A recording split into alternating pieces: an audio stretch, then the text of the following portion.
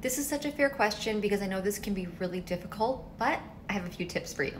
So if you live with your parents or family and they control the food in the house and you personally want to eat healthier, the best thing you can do is try to educate them.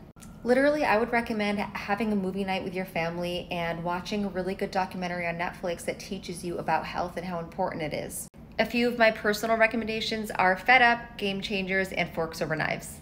And if that doesn't work, there's another thing you can try. The next time your parents or family goes to the grocery store, ask if you can go. I'm sure they would love to help and start picking out some healthier options. Do a little research before, find some really healthy brands. Honestly, if you want to live a healthier life, it's important that you also know it and understand it yourself. That's just going to give you better results. And last little bonus tip, experiment with cooking yourself. Offer to make lunch or dinner for the whole household. I'm sure they would appreciate the help, and just show them that a healthy meal can still be really yummy. I hope this was helpful, you guys. Like this video for part 2.